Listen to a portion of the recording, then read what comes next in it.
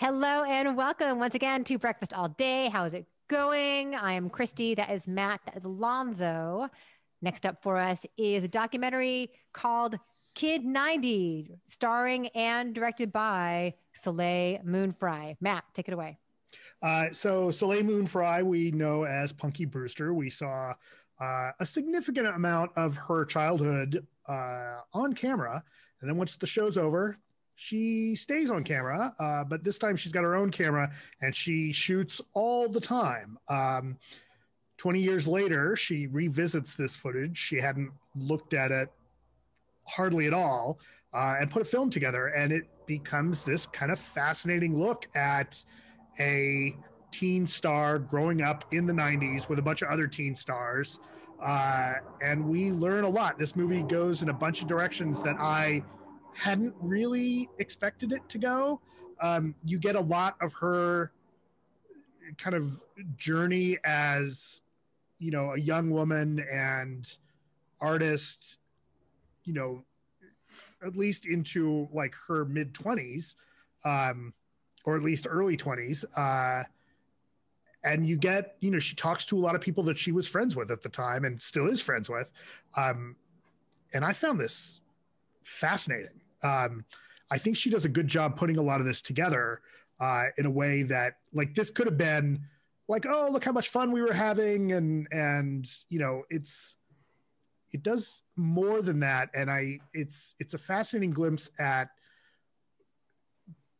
some of what some of these kids were going through, I think, at the time, without, you know, at a time where, like, yes, there's cameras on them all the time, but it's not like we have now with the internet.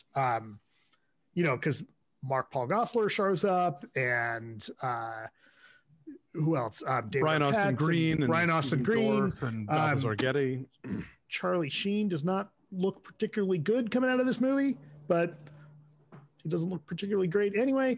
But I enjoyed watching this, and I found it to be kind of moving. What did you guys think? I thought it was a total vanity project. I thought it was navel gazing and shallow. The nostalgia factor is quite compelling for the first half of it or so, because you're right, as you say, there weren't camera phones, and, you know, there wasn't Twitter and Instagram and all that to constantly document your life. And so the fact that she had the presence of mind to do that when, you know, they're all partying in their teens, or they're going on a road trip to the middle of nowhere, or whatever they're doing, and she kept all of her voice recordings and all of her letters from people, and like, that is interesting as a slice of life. And just to see, you know, people like Brian Austin Green just hanging out, or, you know, Leonardo DiCaprio, and like, weirdly, Mickey Rourke is at some party. Like, he's way older than these guys are.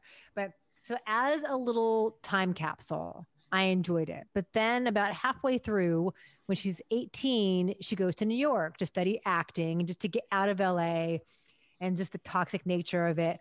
After Punky Brewster, she had some trouble getting work. And a lot of it was that she, for a young petite woman, had gigantic breasts. She was like a 38 triple D or something crazy like that. And it was a lot of attention for a 15-year-old girl to be built like that. So she had a breast reduction, and that was a lot of her identity. So she wanted to get away from that. But even that is something that I wish she had the chops to explore in a deeper way. You know, like the sexualization of teen girls in sitcoms or movies, and how fucked up that is, and the way that this industry forces you to grow up so fast, and how toxic and how damaging that can be in the long term. I feel like she kind of skims the surface of all of that. And then when she goes to New York, she happens to fall in with like this whole skater scene and some of the people who were in Kids, the movie Kids, and that is not nearly as interesting. It's the same kind of footage,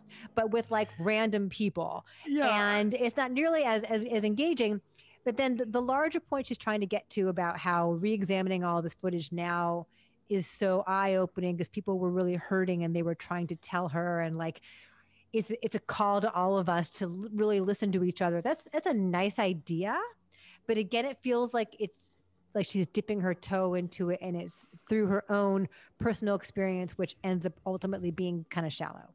Yeah, I was reminded about how, you remember when Honey Boy came out, the idea that what's his face? Shia LaBeouf wrote the screenplay originally just as like an exercise in therapy. Like I think when he was in rehab or something. And it was just a way to sort of like expunge his personal demons about his relationship with his father. And then it wound up, kind of becoming a screenplay. This to me felt like an act of therapy for Soleil Moon Frye, and if it was that for her, great. I don't begrudge that to anybody, but as a film, as a documentary, it didn't feel like it really ever got to a grander point. I think it did feel like navel gazing. It felt like, well, this is stuff that happened to me, and this is stuff that's important to me. And she talks about like the bad stuff. She talks about like sexual assault, and she talks about there's like 8 people at the end of the movie, who are dead, and I think it's 10.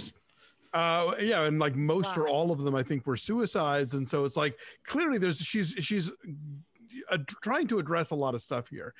And I think that maybe if she had collaborated with a documentarian or with someone who's more experienced at taking this kind of footage and these kinds of stories and turning them into something that is either a personal statement or a grander generational statement, that might have led somewhere. But I think this kind of is beyond her grasp, and it's so insular. It didn't ultimately mean anything for me.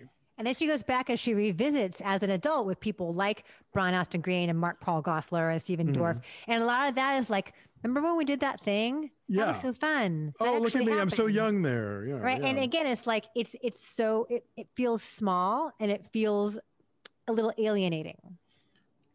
Watching them reminisce about, remember when we did that thing? That was awesome. Or that was sad. Yeah, I guess I went in this with really low expectations, just expecting that it was going to be like, hey, here's what it was like behind the scenes. And I thought she looked like this could have been a better film with a stronger filmmaker weighing in on it. But I was surprised at the stuff that she was addressing, either partly that it happened or partly that she was just willing to talk about it. Now granted, at the age that she's at and a mother of 4 kids, like at some point you're like, yeah, fuck it, I'm going to talk about this stuff. Right. And I think that she does talk about stuff that is fairly important. And I think that some of the stuff she goes through resonates a little bit for a generation that is growing up, potentially anyone in the public eye at any moment, right? I guess my take on this is, look, I should have led with this. My youngest sister was at school with her through, I think, junior high and a little bit of high school. At that performing arts school in the Valley? No, at Campbell Hall okay. Yeah. So not that they hung out much, but they were aware of each other. And knowing some kids that were tangential to the scene at that time, I found it moving the way she was going back through. Look, like this is a woman who is she's probably 40 something now. 45 maybe. 45, and has had 10 people that were close to her die, mostly by suicide. Like that's kind of harrowing. And talking about with like Jonathan Brandis and all of the times that she like wasn't there for him and like can't help but go back and think, what was she missing? Like, yes, there's a lot of voiceover and she does play too much of the like younger her, and it does get to be a little facile, but I thought there was something interesting going on in here.